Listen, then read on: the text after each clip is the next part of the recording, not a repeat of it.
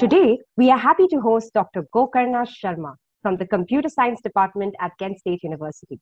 Dr. Gokarna Sharma is currently an associate professor in the Department of Computer Science at Kent State University and is the director of Scalable Computer Architecture and Emerging Technologies Laboratory, also known as SCALE.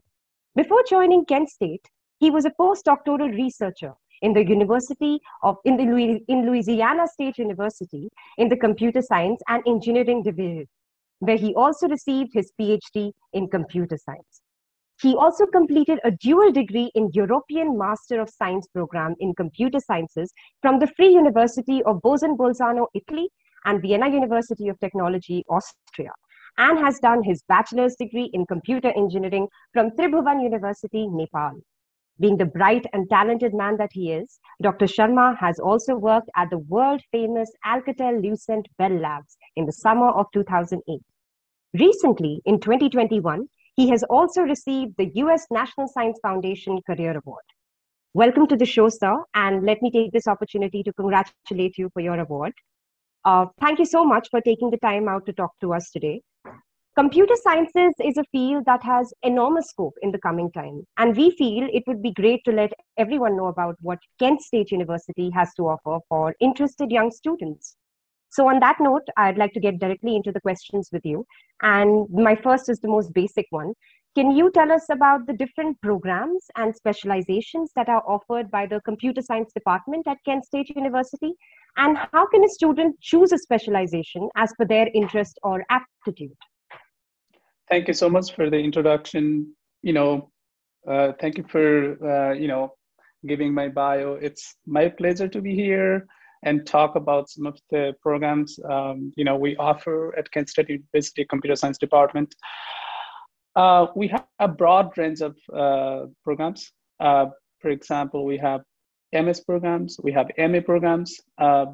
Today, let's focus more on MS. So within MS, we have regular programs. For example, you can just take regular courses and then complete your degree, or you could focus on some concentrations. So for example, you might just not want to have MS degree in computer science. You might want to have some focus. For example, one focus will be computer security, right? So you want to focus on security courses more, not the like very fundamental basic courses in computer science. Other one is computational data science. So data science is a big thing. So we have that concentration. We have computer engineering concentration. You want to focus on computer engineering aspect. And then if you want to go regular, then we have very basic fundamental categories. For example, software and application. Okay, you focus more on software and then application of computer science in society. For example, how you do something, some problem related to computer science and solve it. For example, Internet of Things. One application is that. And then in Internet of Things, what you do is that you need to have, IP protocol aspect there, how you do communication, how you manage energy, how you deal with the limited battery power and all that. And similarly, you want to go on theory and algorithm. So all these applications, software that you talk about security and everything, that depend on algorithms. So you could go and then design those algorithms to be able to solve some fundamental problems as well. Okay, so these are the basic ones. And then we have new degrees, so far I talked about the, our fundamental MS in computer science. We have new degrees. For example, MS in artificial intelligence. Okay, that is a new degree we have. Similarly, we have MS in data science. So in MS in data science and MS in artificial intelligence, you focus more on artificial intelligence aspect or the data science aspect. So you could pick these different streams of MS degrees that we offer, and then you might say, okay, do I need to choose what path that I'm going to take when I join Kent State, right? You do not need to take that path when you join Kent State. Okay, you can enroll in MS in computer science. You do not need to pick your concentration. You do not need to do anything. When you come here, then you will have an academic advisor, and then you can consult with your academic advisor to choose the plan of work, what you are going to do, what is your interest. And then what you want to focus on, and then we will guide you from here. Okay, so then what would the admission criteria be for students who do not come from a programming background and are interested to pursue computer science as a subject? For example, if a student wishes to make a change from electrical engineering to computer sciences, then how would they go about this process? And for those students who need to cover deficient courses to catch up to the requirements of computer science, would the duration of the course increase as there are additional credits involved? So typically, if you enroll in MS in computer science, you have to finish 32 credit hours. Okay, so 2 credit hours is master's seminar. So what we do is that we expose a little bit, into research. So how do you do research? When you do research, or when you read research papers, how you read, how you critique the papers, how you dissect it, right? So that is MS seminar. So in seminar, overall, how research is done, what does it mean by going beyond something that is already there and then finding something new? We talk about that. That is 2 credit hours.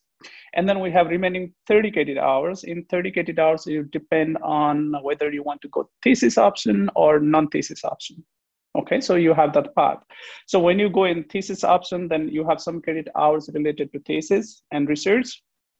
If you do not want to go through the thesis option, then you go with non-thesis. For example, you'll do a capstone project, or you can go do internship somewhere, and then you can count that as your credit hours. So typically how it works: first semester, you will take a master seminar, that is 2 credit hours, and 2 classes, 6 credit hours. Okay, so total 8 credit hours. In second semester, you do 3 classes, so that means 9 credit hours. Third semester, 3 classes, that means 9 credit hours. Fourth semester, you do 2 courses, plus either you do thesis defense or the project presentation, depending on the option that you pick, right? So now, in terms of deficiency, what happens is that if you have 1 or 2 deficiencies, then somehow you could manage. For example, first semester, you take 2 classes, second semester, oh, I want to go take 4 classes, okay? Although it would be a little bit too much load, but you could manage. Or you can say that, oh, I have in 4th semester, I have just 2 classes, maybe I will do 3 classes and then project presentation, because at that time, I'll be more exposed to the environment at Kent State. I know how things are done here and all that, and then so you could manage. And then sometimes you could accommodate something in summer as well. Okay, so these deficiency courses are somehow offered in summer as well, if there is a enough quorum. So you could manage that as well. But the problem is that if you have more than 2 deficiencies, then you have a problem. That is, you might need 1 extra semester. Okay, so that 1 extra semester is either summer, or you have to go 1 more semester fall or spring, right? And then that somehow is problematic, because what happens is that sometimes you have deficiency courses. These courses are the courses that you take before you take these required courses. And then to take those courses, you have to wait for these required courses to be offered, right? So there will be a scheduling problem, and then you might not be able to take those courses at the same time, and you have to wait that course to be offered. So there will be a little bit technical problem. But the positive news is that most of the master students that we have here, they were enrolled before and graduated. They somehow managed into 2 years, okay? Some of them even finished the degree in 1.5. They were like, oh, we really want to do it. Instead of 3 classes, we take 4 classes, they are required to me. And then they finish in, 1.5 years too. So that is one plan that you could have. But when you join Kent State, you can talk to academic advisor, and then you plan on how are you going to see when are you going to finish your degree, how are you going to approach it, whether you are going to take 3 courses or 4 courses or even 2 courses. And sometime when you do thesis, the research may not work as expected, and then you might need a little bit more time. But there will be summer. You will have 2 summers there, okay? And then at that time, you can catch up. Okay. So what is the computer science department like at Kent State? Can you tell us a little bit about the lab facilities that are there in place and the current research prospects in the department? It is not a very big department. We have around 15 full-time faculty. They involve in teaching and research. So, for those faculty, research is the integral part, not just teaching. Okay. And then similarly, we have a couple of teaching faculties. They most focus on teaching. And then per every faculty, they direct a lab. Okay. And then if you look at faculty, then they have focus on different aspects of computer science. Okay. For example, I focus on some aspect of computer science, and then another faculty focuses on some other aspect of computer science. So we focus on algorithms to Internet of Things, to robotics, to data science, to artificial intelligence, to visualization, to image processing, to high performance computing, to many broad areas. So what is the goal here? The goal here is to give the broad spectrum of courses for anyone who wants to pursue computer science at Kent State. So you will get to work with the faculty in the area of research that you are interested. So, and then there will be opportunity for you to work in lab as well. So initially, when you join Kent State in Masters in Computer Science, we do not expect you to join immediately in research.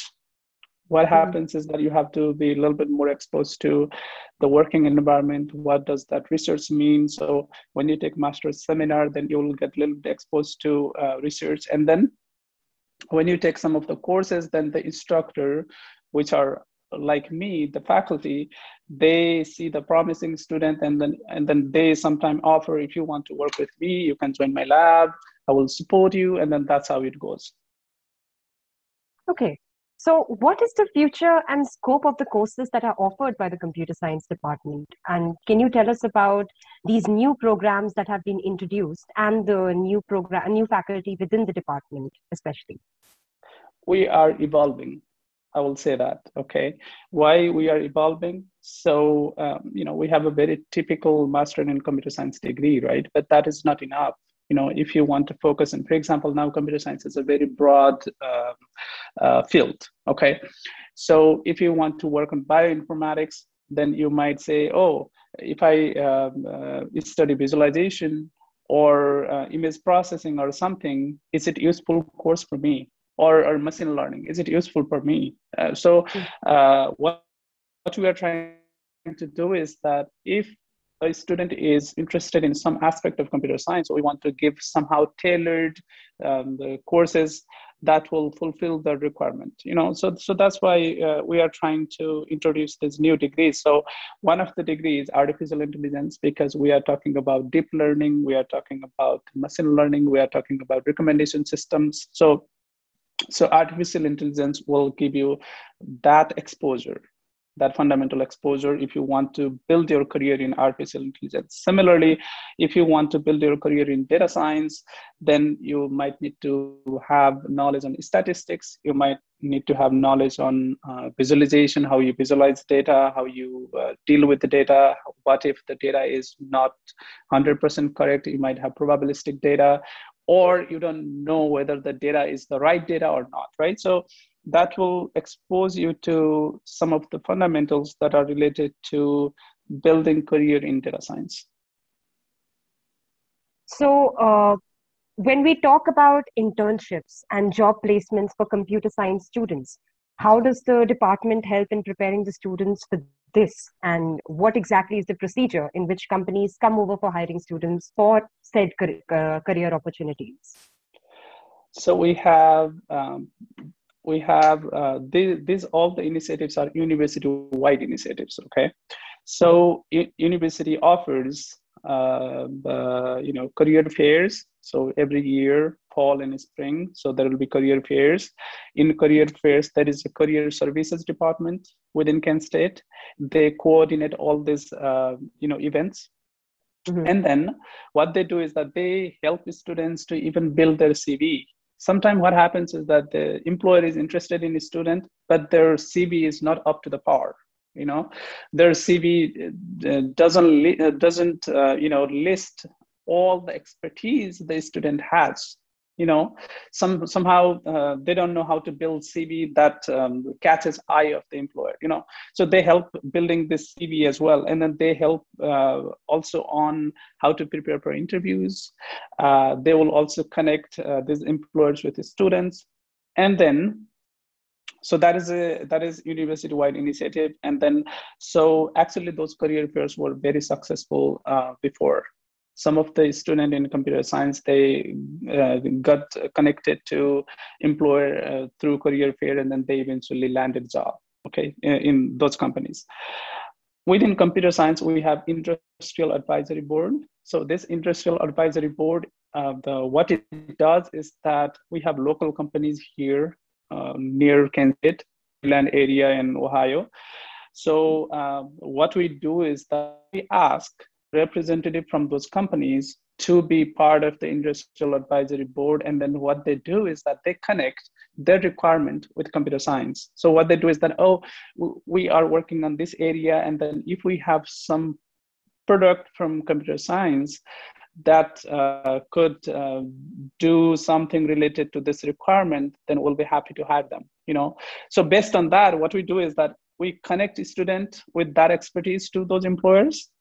And also what we do is that depending on the requirement, we change our courses and we change our degree requirement so that we could somehow match the industry need with the graduates that we produce.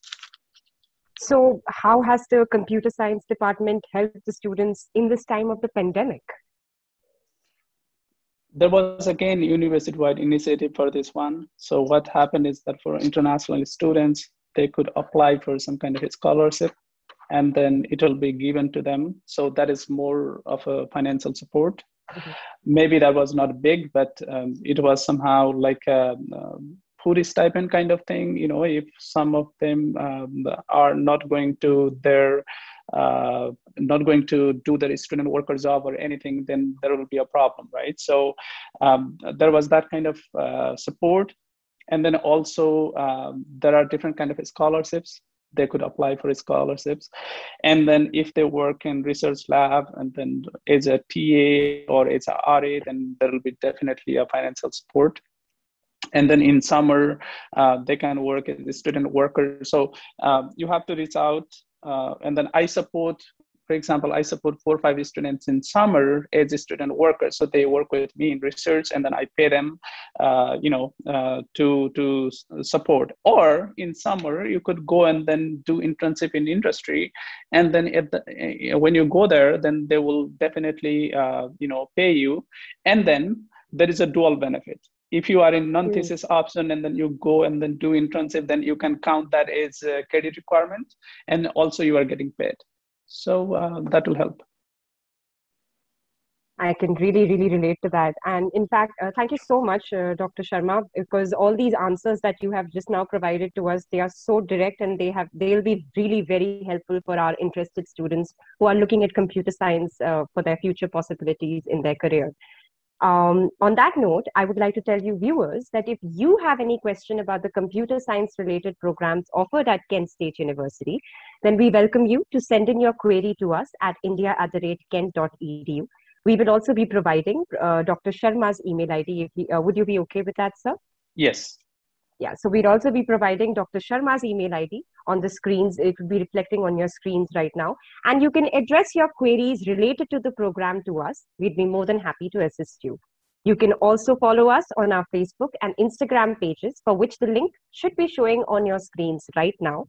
And if you follow these pages, you will always be updated about all sorts of information and factoids about Kent State University, even the state of Ohio itself. We also host live sessions to answer all your doubts and questions, so subscribe to us today. Thank you all for watching this video. This is Hansa from Kent State University, India Center, wishing you a very good day. Goodbye.